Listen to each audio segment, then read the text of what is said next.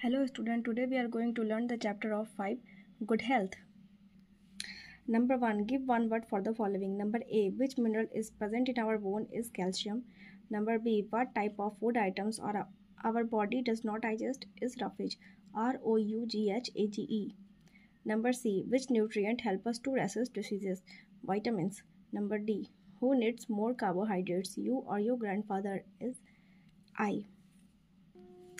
Number 2. Give one word for the following. Number A. Insect that sucks blood and cause malaria is Anopheles mosquito. ANOPHELES MOSQUITO.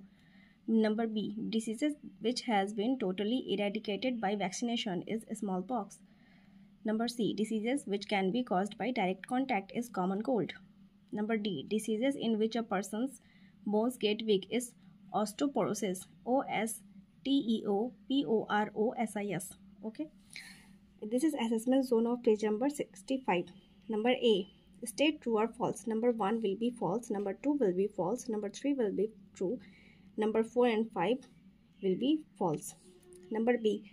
Fill in the blanks. Number 1 will be roughage. Number 2 will be germs.